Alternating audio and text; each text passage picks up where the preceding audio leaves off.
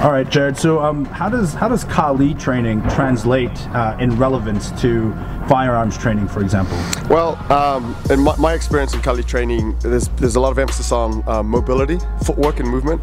And there's a lot of focus on finding tactical positions and exploiting angles, and learning the properties of different weapons based on their effective ranges, properties of weapons based on what kind of damage they can do, i.e. lacerations, punctures, blunt trauma, and learning what targets on the body are going to be most effective to attack, and how to introduce a weapon to a target based on, again, linear and angular attacks. So all of that has relevance to gunfighting, particularly when you get into this closer ranges where there's hand-to-hand stuff going on together with the gunfight.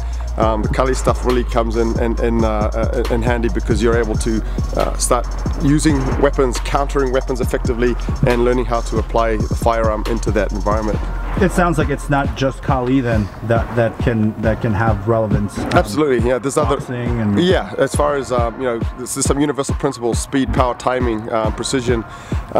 Some arts, though, I will say, are better at when it comes to focusing on weapons, and Kali being one of those arts.